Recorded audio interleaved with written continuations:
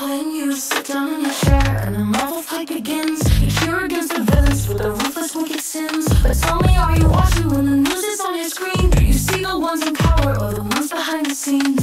Thanos snapped his finger, said it's for the greater good. Netanyahu draws his borders with the same misunderstood. Are you saving or destroying? Do you question what's at play? Or do you only see a villain when it's on your movie day? Do you choose the villains when you're watching from afar? When they talk about defense, but leave behind a scar. Power, fear, and wonders, it's the same old game to play.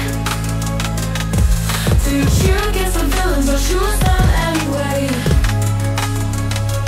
Look, he seeks the power, thinks he's right and unjust speaking. Netanyahu builds alliances with the strongest and the weak. They both say they're defenders, guardians of the land, but control and manipulation really part of God's plan.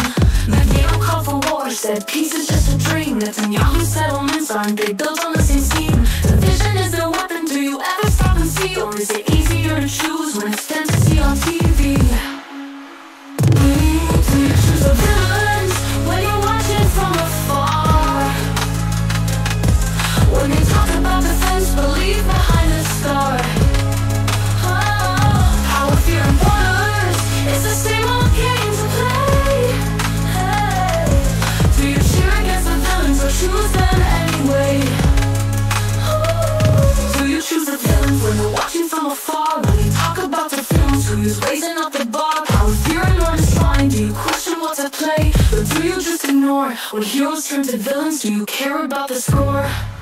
Do you choose the villains when you're watching from afar? When they talk about defense but leave behind a scar. It's the same old game to play.